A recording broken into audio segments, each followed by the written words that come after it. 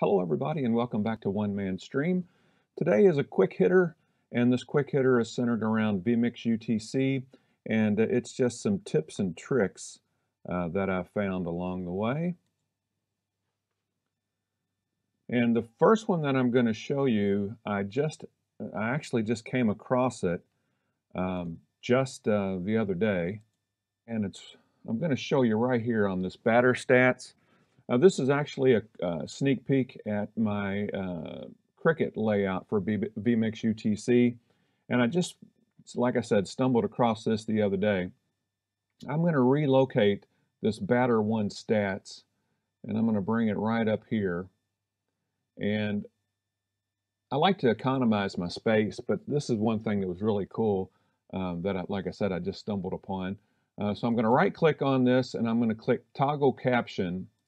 And when I do, it takes all that other information away and it allows me to put this right here. So now when I click on batter stats, as you see, it's going to bring in the lower third that I have for batter stats. It's going to put it right there. I do have this button set up as state dependent. So when it's on, it's going to appear red. And when it's not on, it is not going to have a color associated with it. So I'm going to go ahead and click it again. It turns red, and then it brings in that graphic right there.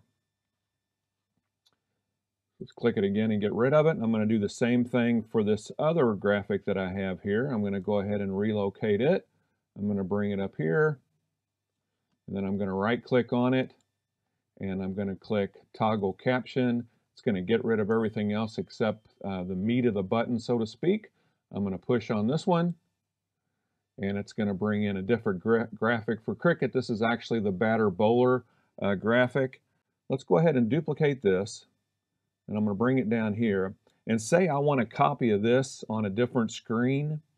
And here's the screens that I have. I have these different actually different pages. Say I want to send a copy of this batter 2 stat to the software controls. Well, I can easily do that.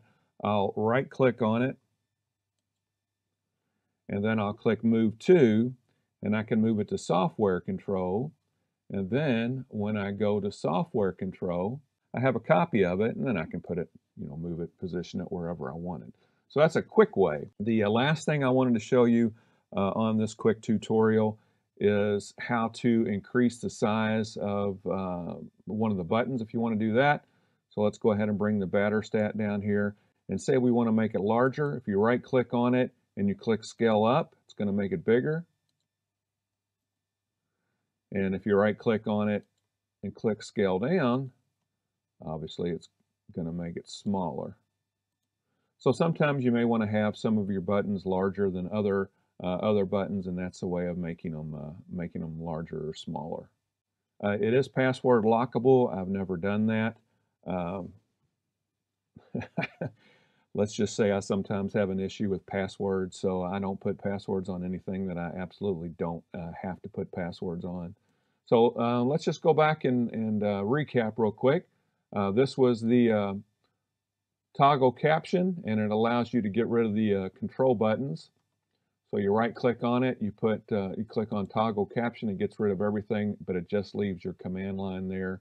And like I said, these are state dependent. You can see where the graphic comes in. I'll take it back out. You can see where the other graphic comes in, and I'll take that back out. Showed you how to send a button to somewhere else in your production. You just right click on whatever you want to move someplace else and click move to, and then choose the page you want it to move to.